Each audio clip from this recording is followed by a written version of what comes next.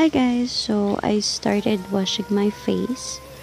So we'll be using the soap, exfoliating soap by VIYLine product. So I rub the soap and just use the bubbles, not the soap directly to my face or to my skin. So of course pinabilis ko na to, pero I rub it gently, like massage my face, my neck.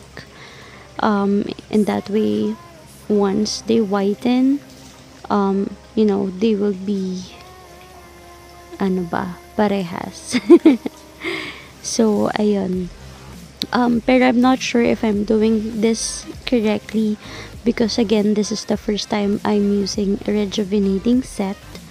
But so far, when I first used the soap, amoy oatmeal soap siya, oatmeal bar, and then I feel fresh and I feel that my skin is soft.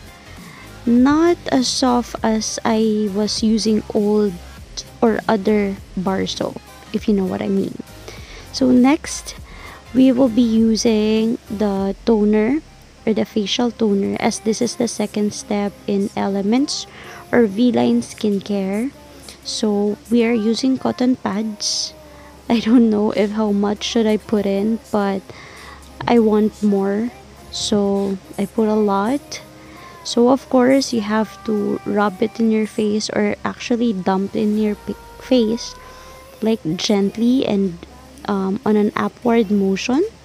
So I put it on my neck as well. So now we're going to the day cream. So as you can see, meron pa siyang plastic cover.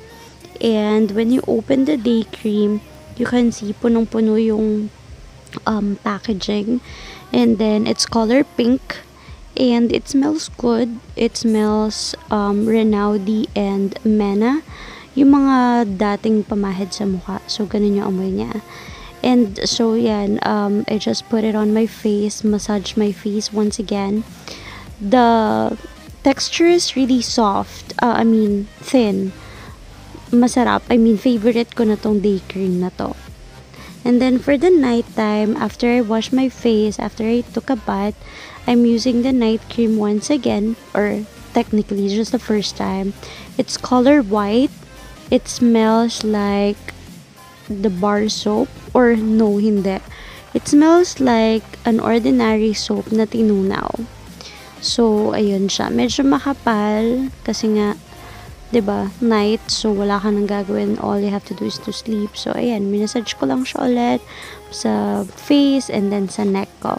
And that's how I use it for the first time. So, see you on my And next video. nagpipil na yung skin ko. Actually, at saka mahapdi na.